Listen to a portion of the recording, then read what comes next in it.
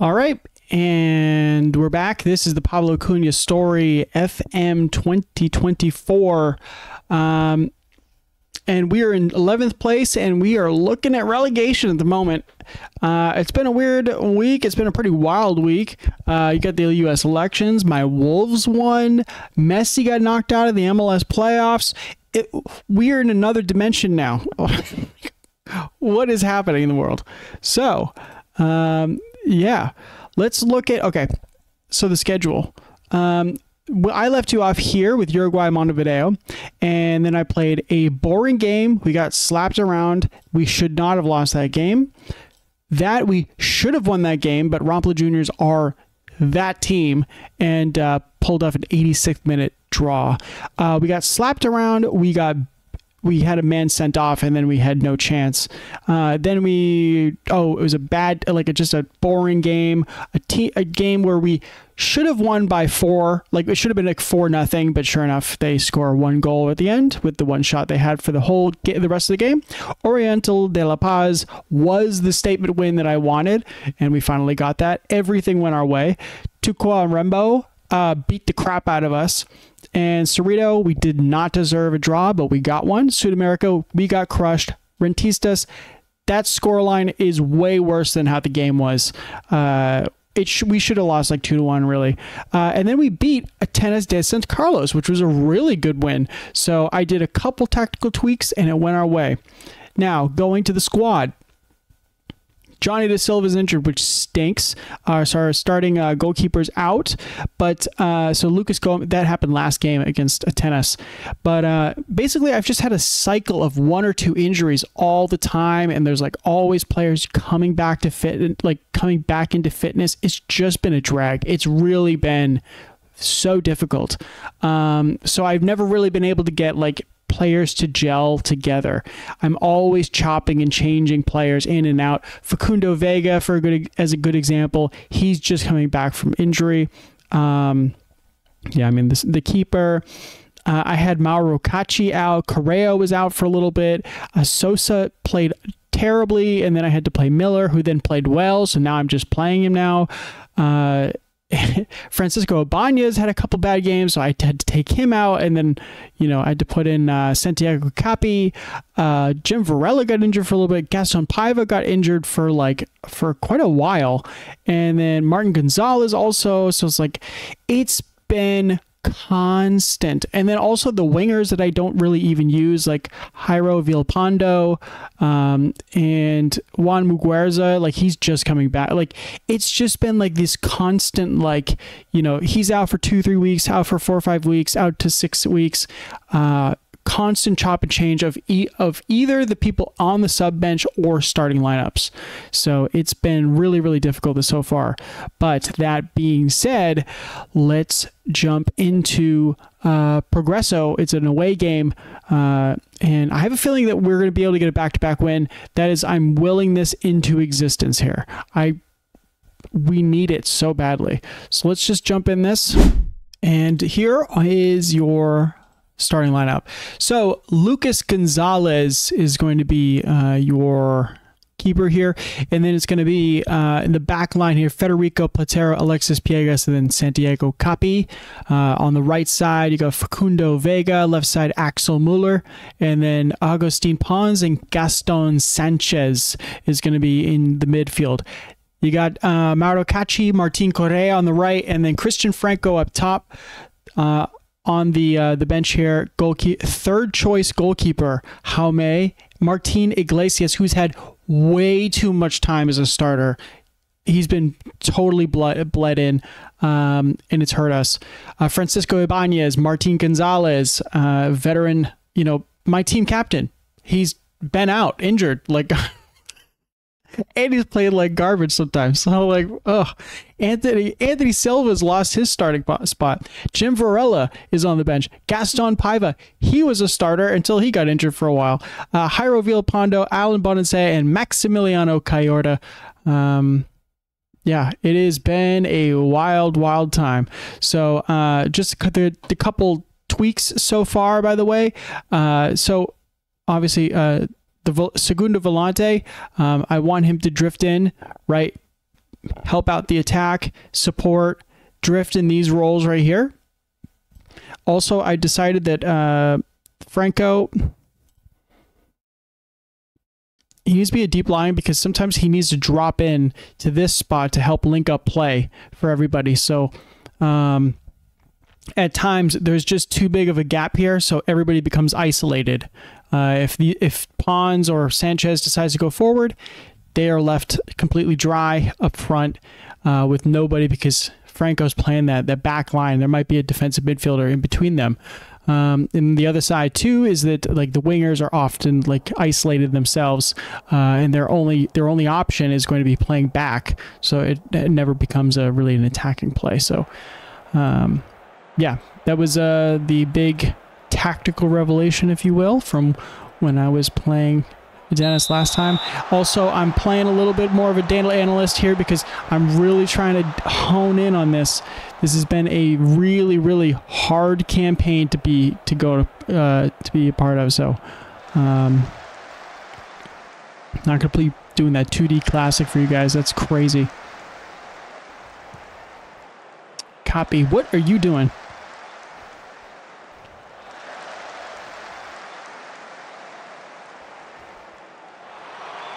All right, we got a free kick here. Good save. Good save.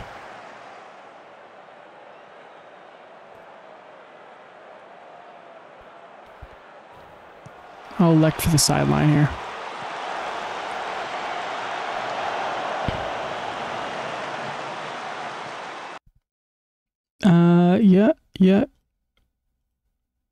Yeah. Just making sure I sometimes I tinker with those throughout the game, so just want to make sure they're on the right settings, you know?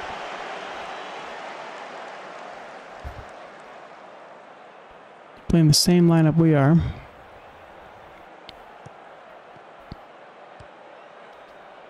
Coach tries to dink it in for Correa, but it doesn't work.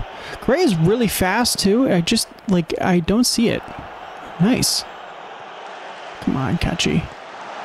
There we go, Muller to Sanchez to Franco. Come on, Franco. Yes. Oh, we don't score often. We are by far the worst offense in the league. So this is great. This is fantastic.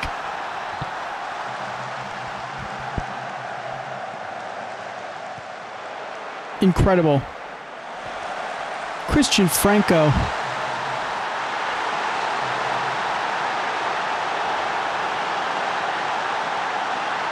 That is exactly what I'm looking for, man. That is exactly what I'm looking for. He's got a little bit of fitness here. Might be an issue.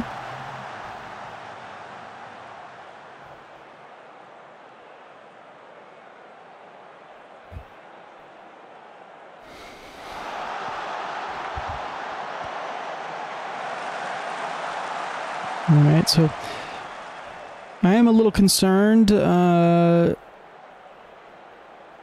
just about this. Yeah, there it is. That triangle, Damo. Oh, thank God. Okay.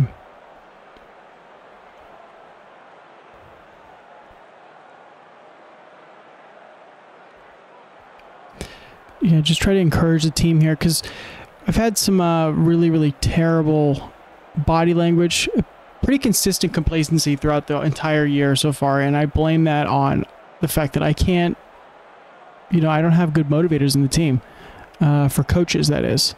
So trying to keep these guys motivated, trying to keep them interested in the game, constant body language fight here, so this is an aspect of the challenge. It's going to be very difficult. The training's been decent. The players of whom are bad trainers, or they're typically over the age, like mid-30s. William Klingender just is consistently a bad trainer. So it's because he's 34, he doesn't run anymore.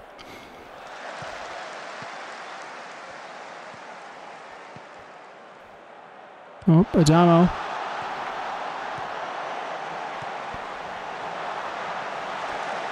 All right, good poke, but Still a problem. This should not be happening.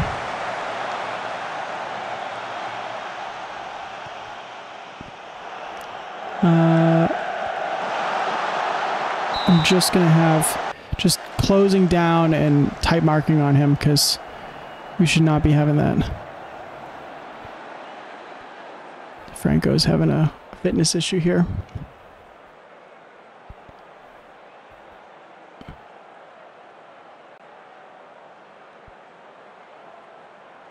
Beyond the one strike, I mean, we're not doing good.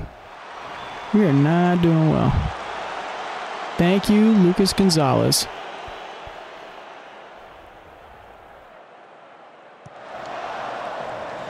Oh, and he just clears it away right to Maldonado and gives the ball away.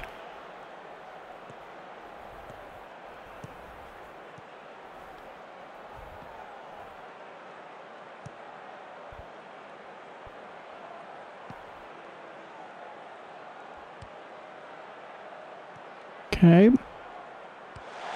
Lopez, good tackle, but it's going nowhere. We still got 2 runners in the box. Adamo's there. Yeah.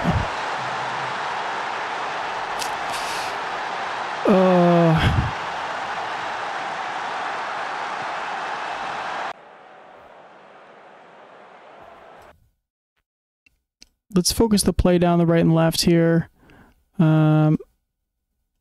We can cinch it in a little bit. It's already like a really wide tactic, so we can make that happen. Just keep the run at defense. We got fast wingers, so I'm hoping that we could just keep that press going.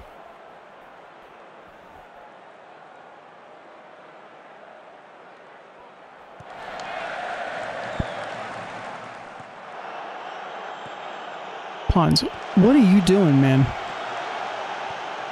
Like, when I have play short, like, I want you to bring the ball down and pass it.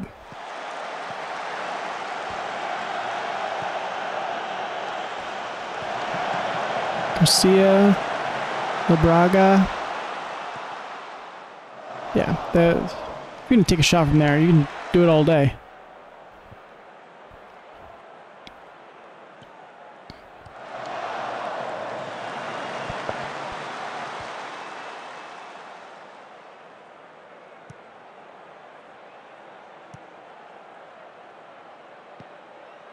Yep, they're doubling up on that, on the wings here. We have like no threats. Dude, who is this? Cappy? Terrible.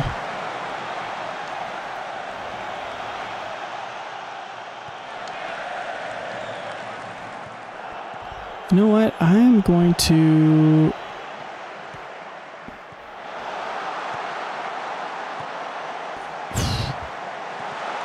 No way.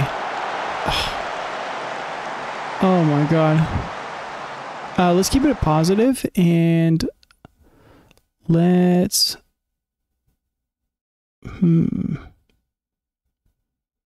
going to take off run at defense.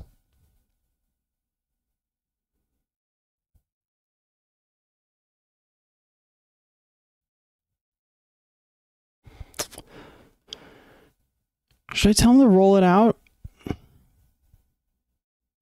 Take short kicks.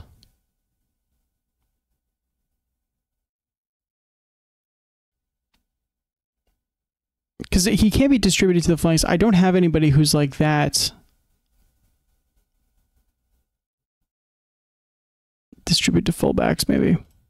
You know what? I think that's where we're going to go with this. Because the fact is, like, if I'm... Yes. If I keep punting it forward, I don't really have anybody who's like a target forward who's going to be able to win that header and hit it down or chest it down, control it to anybody else. So, you know, it's basically me giving the ball back to him and it's going to come back to my throat. So, yeah, we gotta make that adjustment there. And Vieira and Lopez keep doubling up on this side here, which becomes a problem.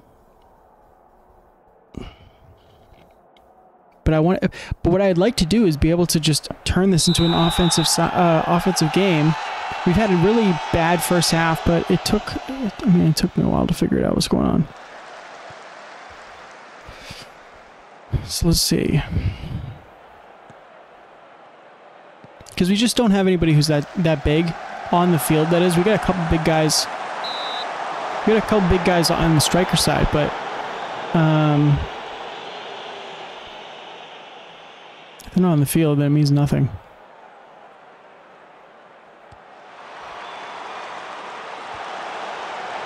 Kachi, get there.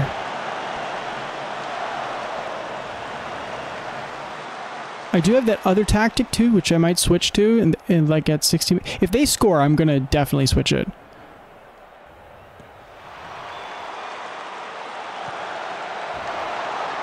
Oh man, they got early pressure on us too.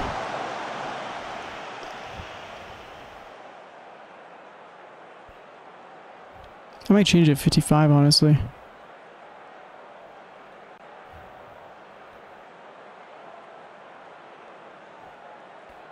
Yeah, we're not getting anything.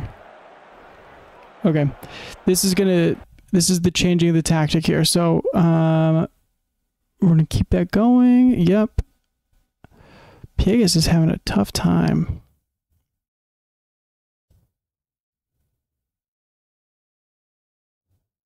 I'm gonna play Ibanez.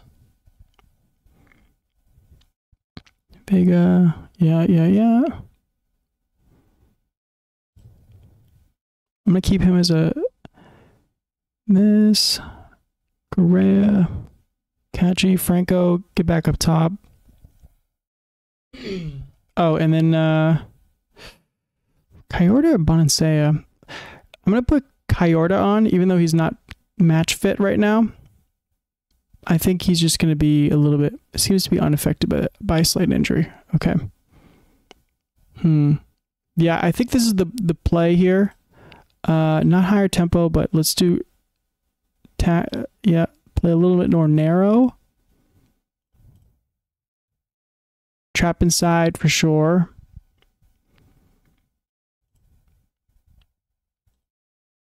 I think that's it. Oh, distribute to target forward. I think this is this is our shift here. Let's go attacking. Let's get after him.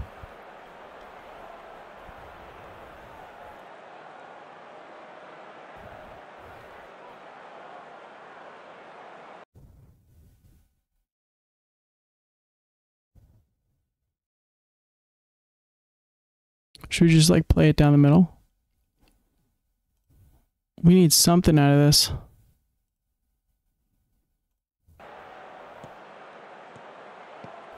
Here's Vega. Hitting it back to Sanchez. Coyote. Oh, okay. Getting it back in. Oh, it's Takachi. Oh. Mauro Kachi. That was a huge chance.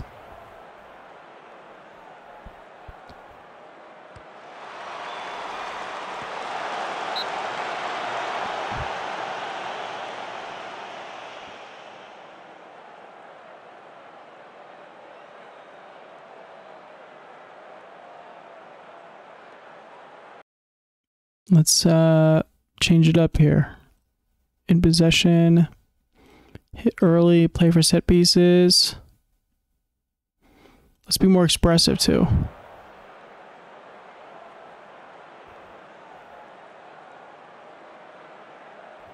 I hate it when it's up there. Okay, let's make another sub here. Christian Franco is hampered by an injury. Great.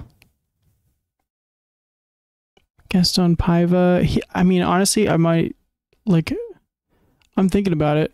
I'm thinking about putting him on. Maybe I will. You know what? Maybe I will. Okay, hold on. Augustine Pons, take him off for Paiva. He's better. Paiva's better as a Segunda Volante. He likes to go forward, so That to me feels like a solid move. And Vega is really struggling out there. I'm not going to do it just yet.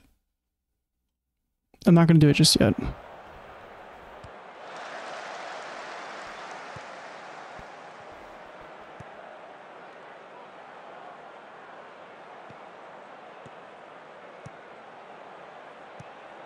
Come on. Get in the way. Block it. Defend it.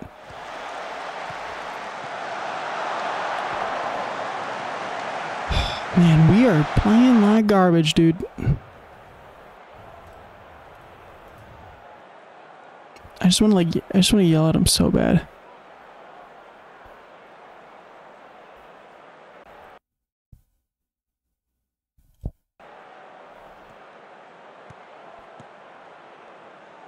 Okay. Tackle hard. Oop. Tackle hard. Tackle hard. Tackle hard.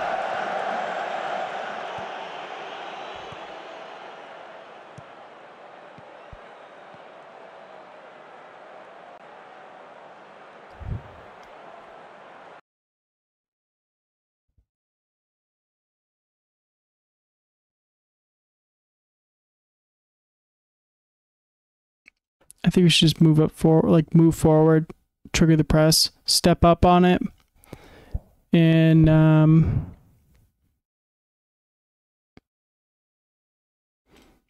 oh, get rid of the distribute forward.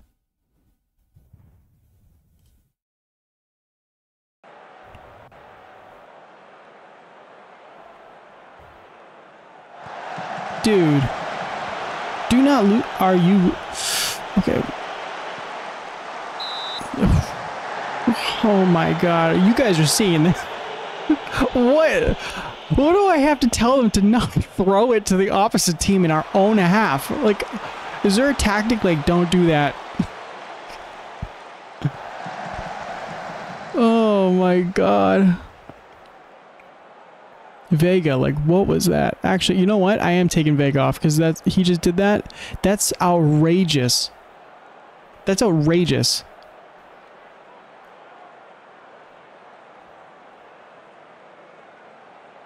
What kind of maniac does that?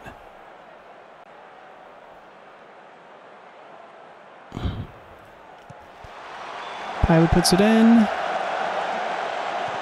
Muller hits it. Nope. Paiva lays it off. Iglesias. Oh, good hit by Iglesias. Honestly, I mean, he's 18 years old. If he scored that... Oh my god.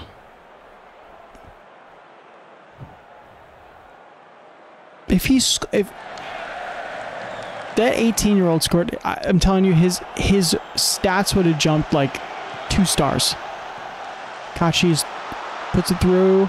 Franco getting driven out to the corners here. We're feeling a little bit more dangerous here. Ibanez, Paiva. Ooh!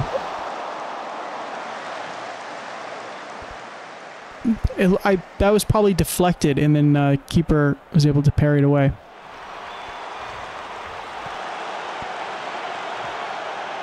No. No. No. I'm telling them no. Don't do this to me. Sanchez, get there. Couldn't flick away.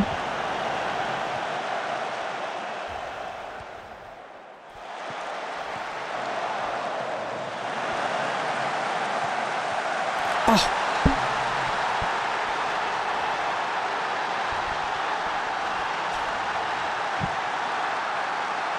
What? Oh my god. Yeah, no more subs either.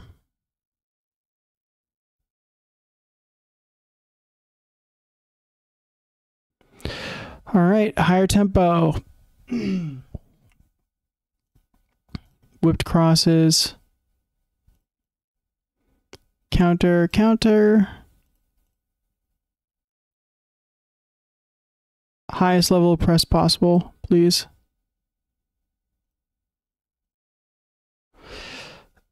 Yeah, that was so rough. This is, yeah. I mean, look, we played horribly. But we've had like 2 good chances to score. One of them we scored in the 5th minute. Oh my God.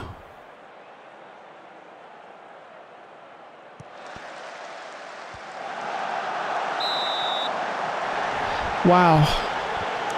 Man, that was so rough. You caught it on camera. Yeah, man.